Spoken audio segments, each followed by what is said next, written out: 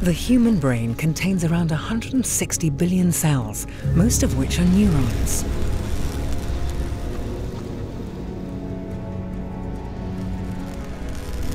Neurons communicate with each other at synapses, where the tips of their cells meet.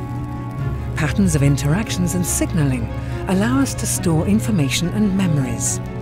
As well as providing processing power, neurons create a network in the body where the decisions made within the brain can be communicated to the intended target, such as in the gut.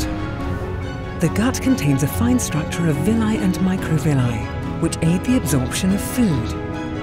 Bacteria can help facilitate this process, which forms colonies within this structure.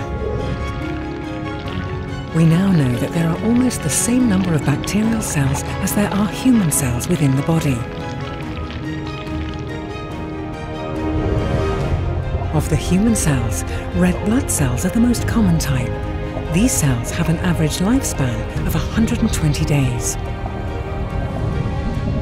This means that the body is continually producing such cells in a process called hematopoiesis to provide a constant supply. Typically, the body produces around 200 billion red blood cells every day.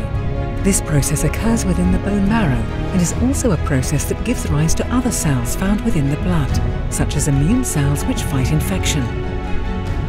These processes are housed within a hard bone structure that is continually being modelled and sculpted by cells, such as osteoclasts and osteoblasts. Hematopoiesis can go wrong, giving rise to the uncontrolled replication of immune cells, which can give rise to conditions like leukemia. These cells, like trillions of other cells within the body, contain complex signaling pathways inside. Such pathways often signal down to the nucleus, where genes comprised of DNA are turned on and off to alter the function of the cell.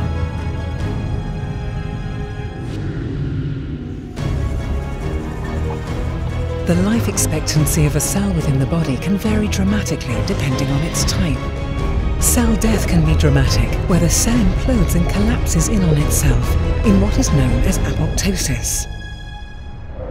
Apoptosis completes the life cycle of a cell and our journey within the body.